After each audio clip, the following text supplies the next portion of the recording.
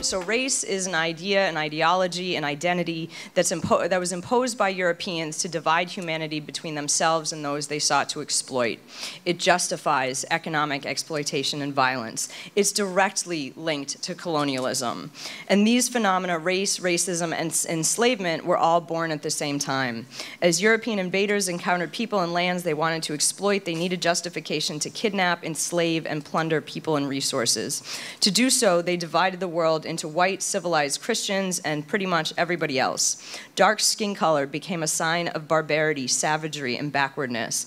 Often under the guise of bringing civilization and Christianity, Europeans assigned people worldwide to a racial hierarchy in which we still live, in which many whites still believe that people of color are inferior to themselves. And this is what's really so important, is that these racial definitions that were created 500 years ago are still very much present, not only on specific locations, but also globally. Laws and norms imposed hundreds of years ago about property ownership, access to education, healthcare, jobs, resources, and access to all of those often reflect structural and institutional racism that goes unseen and is taken for granted as the natural order of things. Colonized education is exactly this. And so looking at what educational colonialism is, it is at heart in the direct service to the colonial regime and for colonial profit. The system was not designed to benefit the colonized, and nor does it, even when exceptions, such as those who achieve highly, appear. It doesn't promote emancipation or liberation. Instead, it perpetuates an existing coloniality of power. It also ingrains in children an imaginary of color, one that perpetuates conceptions of the colonized as backwards, uncivilized, infantile, and more importantly, educable only for the purposes of serving the colonizer.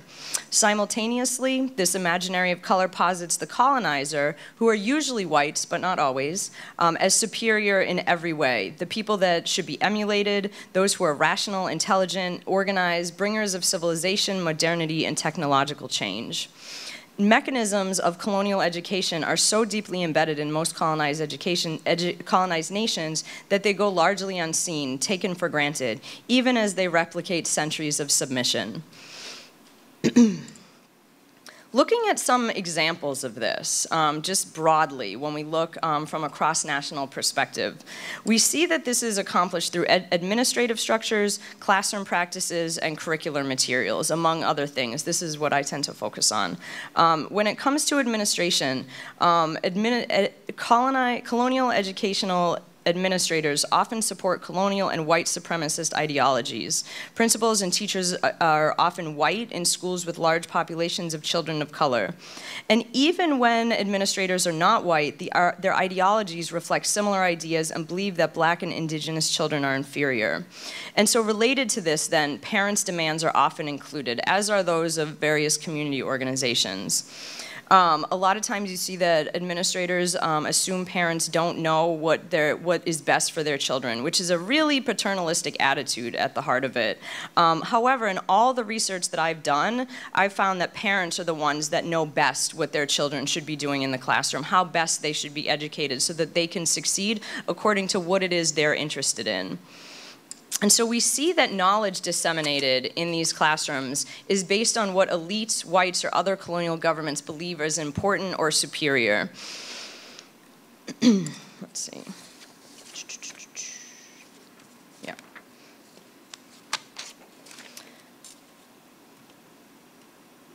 And we see that instead of looking at what people in the colony really believe to be important, we see that what's focused on is what the colonizers think is important. We see historical and contemporary discrimination, oppression, and exclusion absent from the curriculum. If we're going to address these in any society, we actually have to talk about what they are, how they operate, what the different mechanisms are, how it's embedded in different structures, and what the consequences are.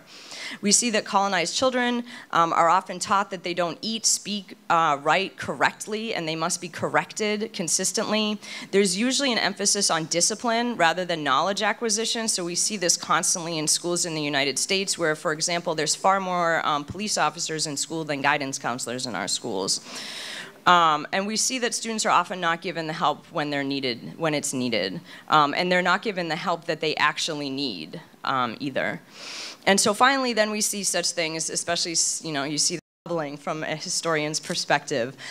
We see that the enslaved and the indigenous are consistently dehumanized in a variety of ways. One of the things that I found really fascinating was the Dutch absolved themselves of responsibility for all violence through the use of passive voice. And you'll see some quotes of this. And there's also really no mention of Dutch enslavers. They're quite proud of their trade and enslaved Africans, as this is part of their national identity, of course, of being, great traders. And so there's a lot of discussion about how the Dutch were great traders. But when it comes to Dutch enslavers on the plantation, there is one mention of a Dutch enslaver, and that is it in all of these books. And then we see resistance absent or vilified, and I'll give you some examples of that. So looking at some of the quotes, you can see these also aren't books from like 1952 or something. These are really quite recent. Everyone can see those. Okay, super. So the first quote was one where so all of these are housed in the Dutch Royal Library in The Hague, which, it's an archive, so you have to be quiet, which was a challenge for me at times, especially seeing this first quote. So the term middle passage was not actually used in really any book, but that's what they were talking about. For whites, the middle passage was, quote, a dangerous undertaking. As a result, many did not make the trip back, others contracted sicknesses and died. So you see, from this, that sympathy, the books are meant to generate sympathy for white people. You also have to think about who the prospective readers are. Clearly, this is not meant for a child of African descent, because, I mean, come on, really? It was hard for white people? Yeah.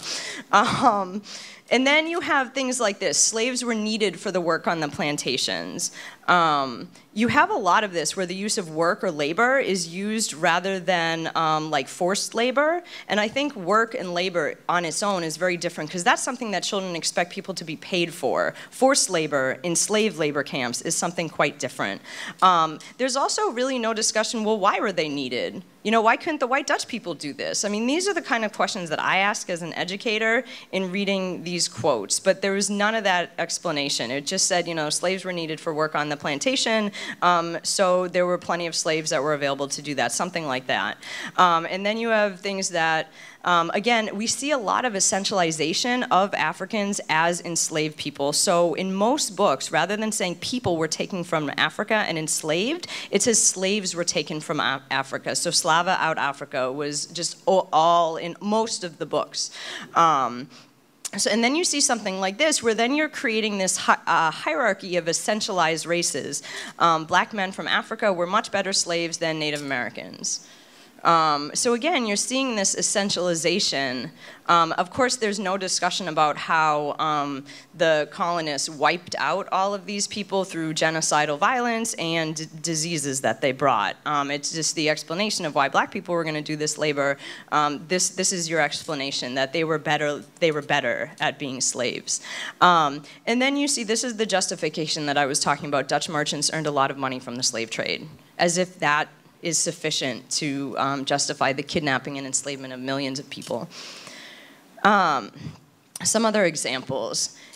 This is what I'm talking about when I say the passive voice. So as soon as you shift from the trade in enslaved Africans to the enslaving of Africans on plantations, it flips to the passive voice. We never know who is responsible. So the slaves were treated badly. Well, who treated them badly? I mean, that's kind of important. We're missing, the subject of the sentence here that becomes occluded through the use of passive voice.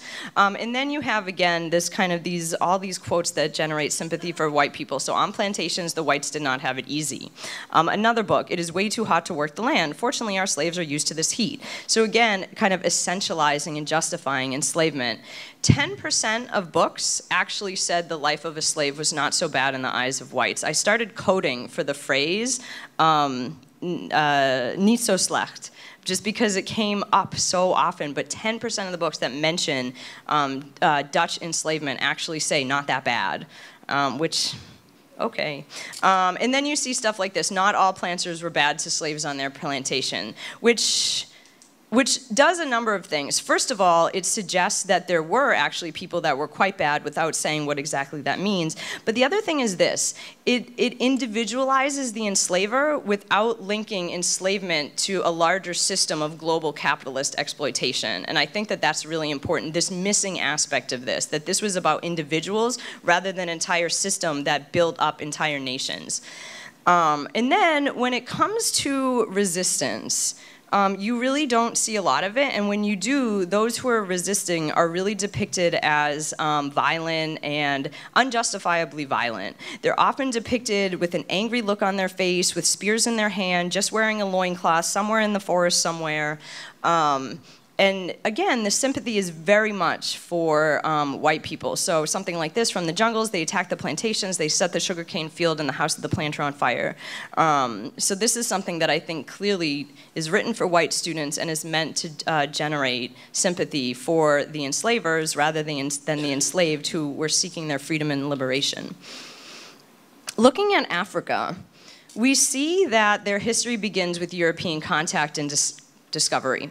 2 books mention any kind of community or civilization prior to Europeans' arrival, and that's it. The rest of them, the discussion of Africa starts with Europeans discovered the coast of Africa, blah, blah, blah, blah, blah, blah, blah, as if these people weren't there, as if they didn't have wonderful civilizations, building you know, fantastically complex economic, political systems, as well as architecture. Instead, Africa, as it's discussed really as kind of a country rather than individual countries themselves. It lacks civilization, technology, and modernity. However, it is full of violence, chaos, hunger, sickness, and poverty. It exists as a site of extraction for whites and exploitation, where the whites are basically needed to bring about civilization and modernity. You then, like after, usually the discussion of Africa goes from enslavement to the Berlin Conference to independence really, really quickly, but usually just South Africa, and only 1 book actually mentions Nelson Mandela by name. They do discuss European colonialism with the Berlin Conference, and usually that's just with a map that is like shaded all the different colors depending on who is colonizing them. But there's no discussion of what colonialism actually meant. And usually if it is discussed, it's talked about as a way for Europeans to bring these backward African nations some form of civilization and modernity, as if they're kind of benevolent colonizers. And when independence is discussed, it's really talked about as bringing chaos, that these people are not ready for this, they need European Western guidance, et cetera, et cetera. Some of the cartoons that are in some of the books are really rather absurd. And you see then that as we move into the contemporary period, Africa is depicted as having European intervention necessary through neoliberal, neocolonial philanthropy, and especially development. So there's usually some, photo of a starving child in Ethiopia, and, isn't it wonderful that these European nations are doing so much to help these nations that can't help themselves, basically. So, to kind of summarize, we see that colonized Dutch education, it serves a colonial power. It's not for the emancipation and full humanity of people in the colonies or non-whites, non-Christians in continental Netherlands. The power and knowledge of people in the colony is not acknowledged or valued. You never hear voices, by the way, of people from any of the colonies, ever. And you very rarely hear voices of people of color, either. Even I have a paper on discussing immigrants, and you only hear the voices of immigrants when they're saying how wonderful the Netherlands is compared to their horrible country full of violence that they fled from. And so when we think about this cumulatively, what goes on in the classroom, what goes on in the curriculum, we see that this is going to play a really important role in limiting the social, political, and economic opportunities and futures for colonized people in these places. And so it reproduces racial inequalities locally as well as on a global scale. So then we need to think about what is decolonized education. And one of the goals that we want is an emancipatory, at least, you know, that me and my colleagues would argue, is that we want an emancipatory imaginary of color, where we are attentive to students' needs and interests, students are engaged with classroom and text-based materials, there's an identification with the school, they're happy to go there, they're proud to be at that school, they feel comfortable in school, they don't feel like they're going to be critiqued for speaking a certain language or speaking the official language with an accent, or maybe about their clothes or their hair, or whatever it is. One of the things that we see in decolonized education is that we don't see behavioral quote-unquote problems because kids are engaged. We have high success rates measured in multiple ways, not just kind of a standardized test, but multiple forms of learning. Critical thinking is, of course, very important. Rote memorization is really not going to be useful for most jobs except the most lowest skills, and if we want our children to be leaders in whatever field, they need to be thinking critically.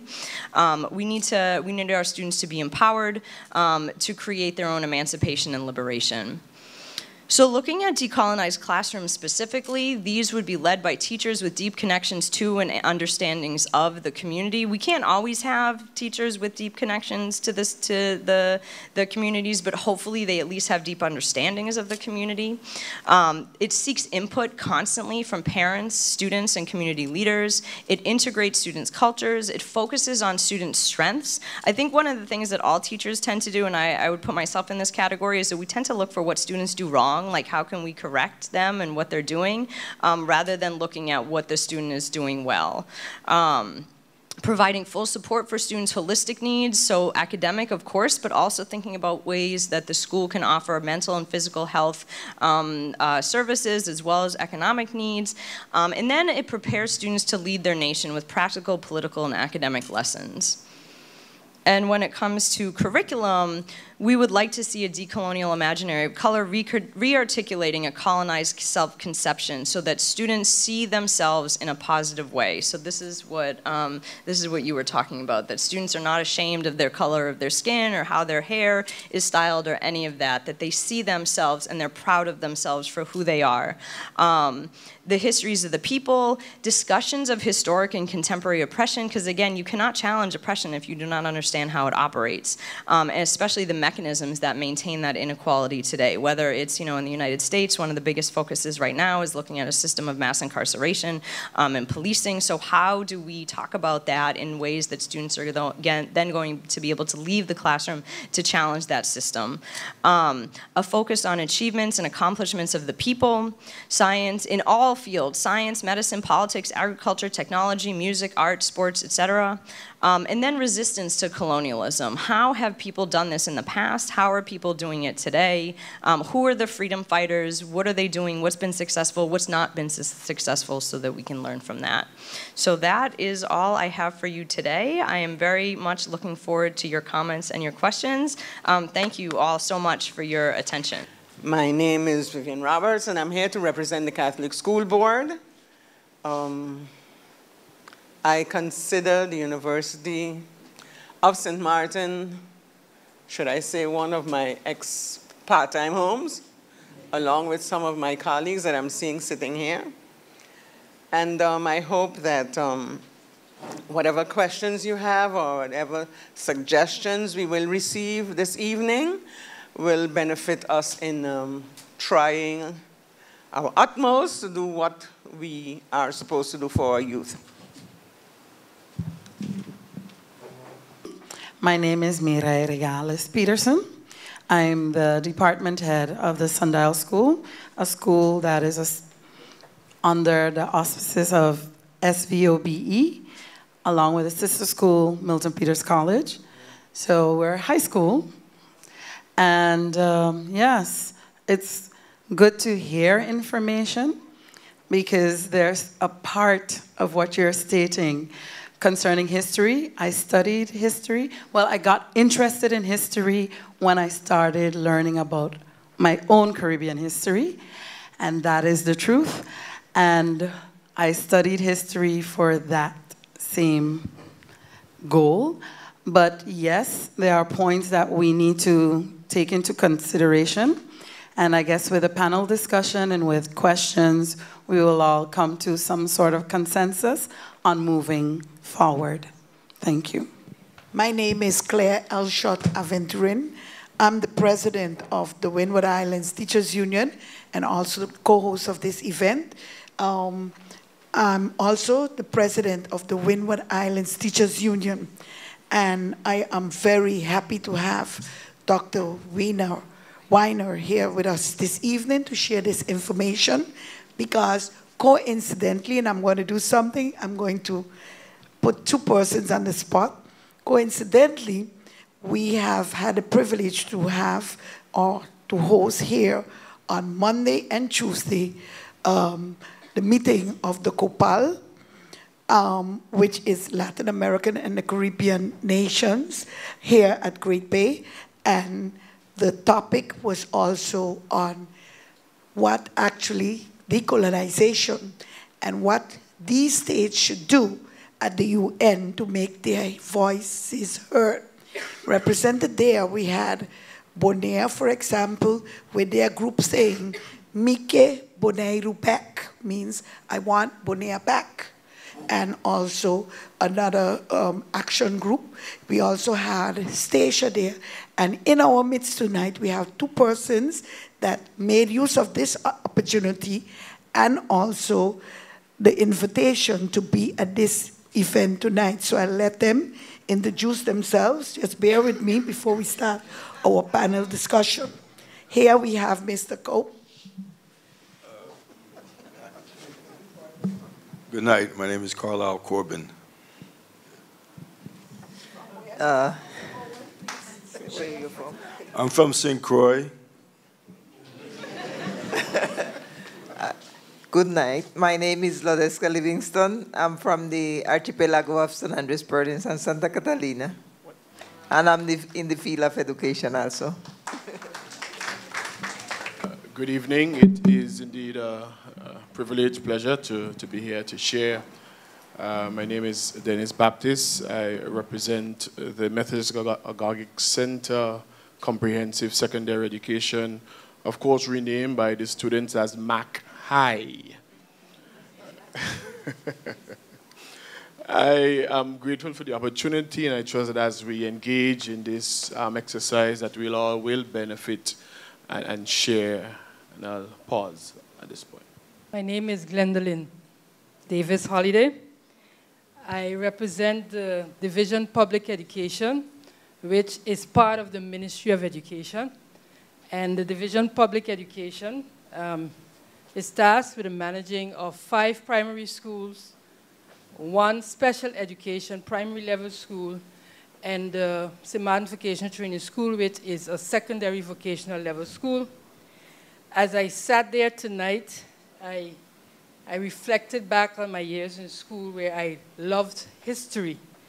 And in my years of development into an adult, my major exposure with history was when I was in the YMCA and lately the PMIA, where those 2 organizations have grounded in self-esteem, self-value, and independence.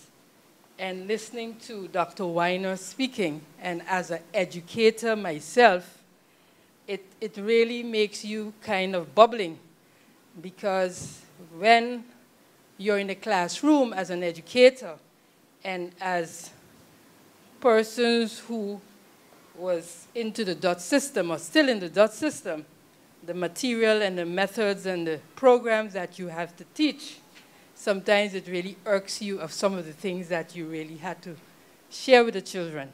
But I think I always say to my colleagues over the years, you may be a teacher, but it's up to you to develop yourself by being involved in other organizations and being in your society. So whatever you have in the textbook, you can translate that and make sure that your children can also find a way to see themselves through it. So I really thank Dr. Dr. Weiner and the president of the USM, because when he came to me, I was like, you're serious? But I'm here tonight, and I'm going to do my best to participate in this whole setting. Thank you. How do we go about acquiring material for our children in the classrooms, other than the methods that we are used to using. Are we planning on developing our own material?